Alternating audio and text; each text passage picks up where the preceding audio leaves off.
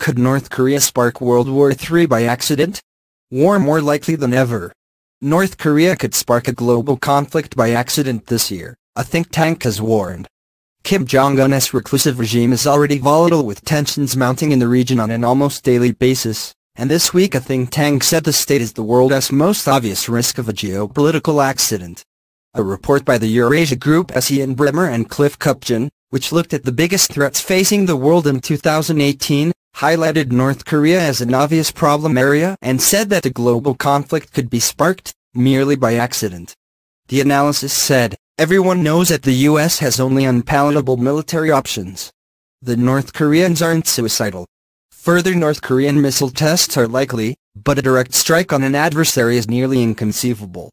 However, they said Kim is likely to undertake more missile tests in 2018, some over Japanese territory. They said this is likely to provoke an escalatory response. The report's author said, elevated tensions combined with less trust/coordination among all actors means that mistakes, when they occur, are more likely to ignite a conflagration. The possibility of war, which would risk severe damage to a key U.S. ally and impact global supply chains, remains unlikely. But it's much more thinkable today than it has ever been. The analysis comes after a senior U.S. military figure said President Donald Trump had proved the U.S. would be ready to strike Kim if his threats persisted. Gunnery Sergeant Jesse Jane Duff said, the United States has demonstrated to North Korea that we are not playing anymore. President Trump, basically with his last tweet we all saw, stated, you want to play games? Well, guess what, my game board is bigger than yours. In the military that is kind of stating to you enemies that all bets are off. Speaking to Fox Business, the gunnery sergeant continued, we are not here to play around while Kim tries to take over the entire peninsula, which has been North Korea's entire goal. But finally the sanctions have worked.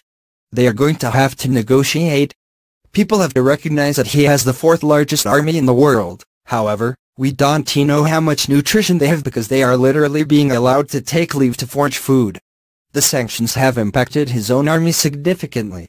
The hostile tensions between the U.S. and North Korea could very easily boil over and bring in other neighboring countries, in particular the likes of Japan, China and Russia.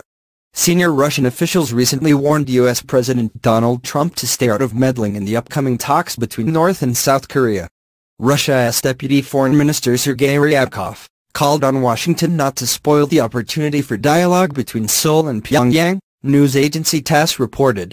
He said, other participants in this drama should show as much carefulness, balance and restraint as possible.